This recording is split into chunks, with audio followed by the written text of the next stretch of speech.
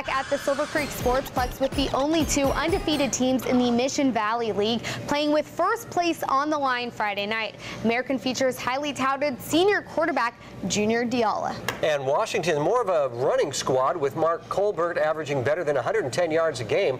The league lead on the line at Tack Stadium Friday night. Homecoming at Washington High School as the finalists for King and Queen are introduced. First set of downs for Washington, and we talked about how they like to run the ball. Mark COLBERT takes the handoff and breaks free into the open field. 2-point conversion, no good, so it's 6-0 Huskies.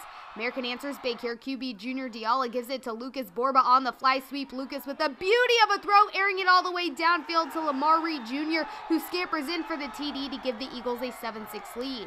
Washington got hot towards the end of the first. ROBBY MUNIZ goes back to COLBERT for the short touchdown. Again, unable to convert the 2-point conversion, so it's 12-6 Huskies. And just under 20 seconds left in the first, the gray and orange were not done. This time it's AJIT PARMAR showing off his rushing skills. He does a nice job finding the gap and hustling upfield. Just like that, it's 20-7 Washington.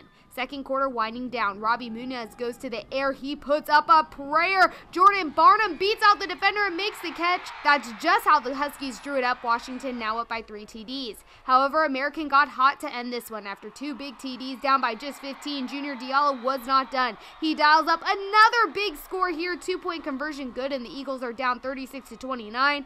American would get another set of downs to try and tie this one up, but check out number 68, Jalen Peeps, coming in for the QB sack, and Washington hangs on to win this one on homecoming.